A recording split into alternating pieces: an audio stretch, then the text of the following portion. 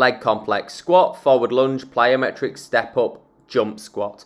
So perform your squats first, sit your torso between your knees, reach your arms out in front, sit your torso between your knees, feet can toe out 10 to 15 degrees, make sure the weight's evenly distributed between the two sides. From there, you're then going to step into your forward lunge, chest up nice and high, front shin bone slightly flexed, feel the full foot on the floor in tripod position, keep the knee tracking centrally over the toes, make sure the hips don't deviate side to side, perform the prescribed number of repetitions. Next, you're going to put one foot on the box, nice upright position, feel that full foot on the box in a tripod position. You're then going to power up through that leg, transition in the air, and then land on the opposite side. Keep repeating for the prescribed number of repetitions. Keep the chest up nice and high, power as high as you can, and then you're going to finish off feet slightly wider than hip width, feet can toe out 10 to 15 degrees, sit your torso between your knees, and then jumping up into the air, into that squat position, soft ninja landing, soft feet as you land, perform the prescribed number of repetitions.